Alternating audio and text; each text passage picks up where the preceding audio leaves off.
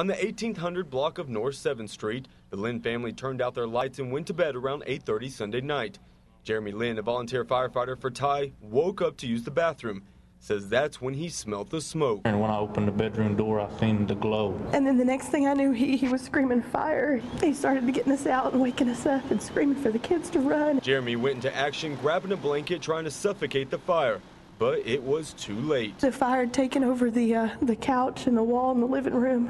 It spread throughout the living room. Jeremy's wife and their 3 children ran out the back door as smoke filled the neighborhood. One of the Lynn's dogs got out, but sadly 2 hamsters and their teacup chihuahua didn't make it. I couldn't go back in to get her. I was just too terrified. We knew that she was probably gone. The Abilene Fire Department contained the fire, but the damage was done. Smoke and heat melted all the TVs, the kids' toys. She had like a little Barbie Jeep from Christmas, and just all their stuff, their beds, their clothes. Yeah, Hannah doesn't even have shoes or socks. Neighbors donated clothes for the Lynn family to wear today. The Red Cross has also stepped in, putting the family up for 3 days at the Whitten Inn off Highway 80. Unfortunately, that means in 2 days the family has nowhere to go.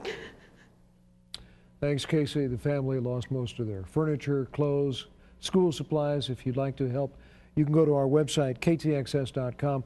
There's another way you can help. The family has gone through so much, and you can also drop off clothes, furniture, even school supplies for the girls at Ty City Hall. They're collecting items there. The address is 205 North Street in Ty, or you can mail any donations that you'd like to Post Office Box 369 Ty, and the zip code there is 79563.